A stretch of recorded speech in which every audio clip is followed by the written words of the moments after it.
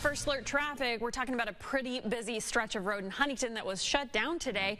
That work started this morning on a training exercise at one of the city's flood wall gates, and it was scheduled to be finished by 5 o'clock, about 30 minutes ago. So WSAZ's Alex Jackson shares what crews are hoping to get accomplished.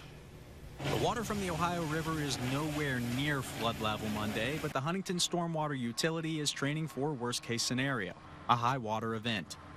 Route 2 at 39th Street and Guyandotte closed down for the afternoon as crews work on flood wall gate exercises, ensuring all components of the flood wall are intact and crews are prepared in case of an emergency. These exercises are required for each flood wall gate every 3 years by the U.S. Army Corps of Engineers and FEMA. Yeah, it's very important for our guys. I mean, in the event of a high water, we want them all to understand how these components go in place.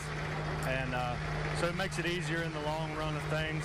In an event we do have high water, it's easier for the guys to come out and know what they're doing and be able to get them up faster.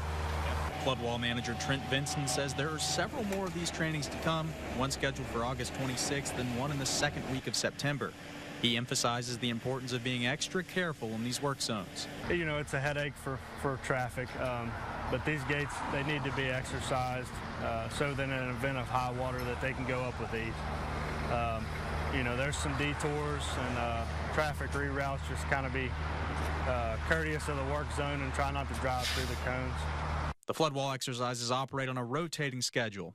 So while the Route 2 39th Street flood wall gate won't need to be checked for another 3 years, there will be different floodgates that need examined in the years leading up. Alex Jackson, WSAZ, Huntington. So this is not the last of those training exercises either. The 5th Avenue flood wall gate is set to be closed in 2 weeks for this same training exercise, and the gate at 3rd Avenue then will be closed in September.